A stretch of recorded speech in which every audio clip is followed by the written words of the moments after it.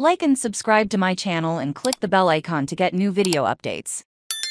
Rise of the Beasts director reveals potential details on G.I. Joe Transformers crossover. Transformers, Rise of the Beasts director Steven Caple Jr. shared the key elements he hopes to explore in a possible crossover between G.I. Joe and Transformers. In a recent interview with CBR, Caple Jr. discussed his potential plans for the crossovers between G.I. Joe and Transformers. The project was actually hinted at the end of the 7th Transformers film, where Noah Diaz is recruited into G.I. Joe by Anthony Ramos due to his love for the popular action figures. Caple Jr. would love to see the possible crossover highlights G.I. Joe's sophisticated technology. They renown for their technology, he said. Caple Jr. also mentioned his interest in potentially introducing G.I. Joe Renegades from the 2010 animated series, in which the team was trying to establish his innocence. I'd also say there's a really cool part of the Joes, a faction of the Joes, that hasn't been played with,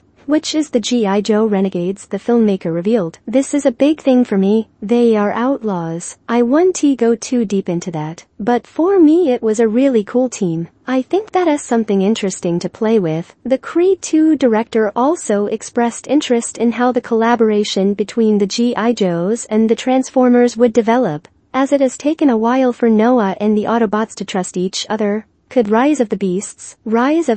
Michael Kelly, who played Agent Burke in the film, revealed that they had indeed shot alternate versions of the ending of G.I. Joe. Before presenting the G.I. Joe crossover to Paramount Pictures, producer Lorenzo Di Bonaventura advised Caple Jr. to write his idea down in the script first. So I knew a little bit more about the direction I wanted to go with the Joes, but the studio was there from the start, Caple Jr. said. It just took a while for all parties to come on board and agree. After the strong opening weekend of Rise of the Beasts, a recent report confirmed that Caple Jr. is in talks with Paramount to direct in